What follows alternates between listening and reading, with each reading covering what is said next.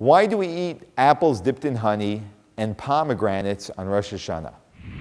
It is customary to take an apple and dip it in honey on the first night of Rosh Hashanah. And after we recite the blessing on the apple, we say a prayer. Yehi ratzon milfanecha shetachadech aleinu Shana Tova u'mesuka. May it be your will that you renew for us a good and sweet year.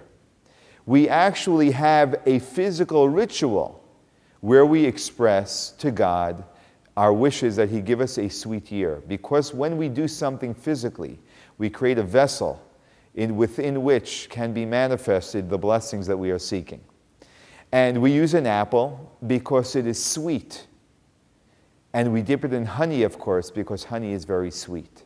Honey also is unique in that it comes typically from a bee.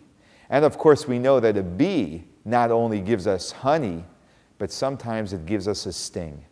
And this is part of our request from God, that even the stings that we may encounter in our upcoming year, may they always lead to sweetness in our lives. We eat a pomegranate customarily on the first night of Rosh Hashanah because we know pomegranates are filled with seeds. And so we are eating the pomegranate in our way of requesting of God that may our merits be plentiful like the seeds of a pomegranate, and therefore may you see us in good favor.